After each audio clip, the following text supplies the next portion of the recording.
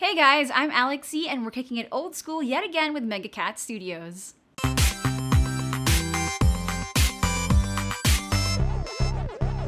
This time we're taking a gander at a sweet port to the Nintendo Switch, an absolute classic, Quest for Infamy. Because it was first released on PC in 2014, there might be a few graphical things you'll have to adjust to, like its title screen.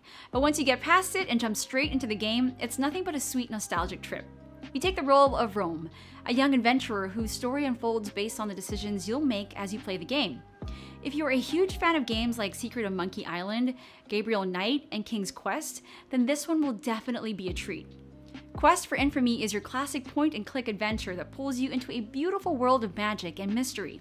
There's much to do, a lot to read, and different paths to take. As Rome, you can choose to be a brigand and focus more on straight-up fighting, a sneaky deceptive rogue, or a powerful sorcerer. Having different roles to choose from adds a level of replayability with all the different approaches you can take in completing the game. This also gives you the option to change your story in each playthrough, choosing between a clear path to glory or a dark path towards infamy, just like in the title. With a fair number of puzzles, a turn-based combat system, and a soundtrack that truly suits the world you'll be running around in, this is still a really good port.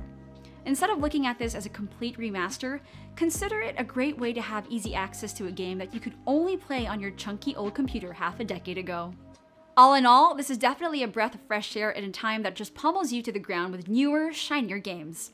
So, are you into point-and-click titles? Do you think Quest for Infamy is worth trying out or going back to? Let us know.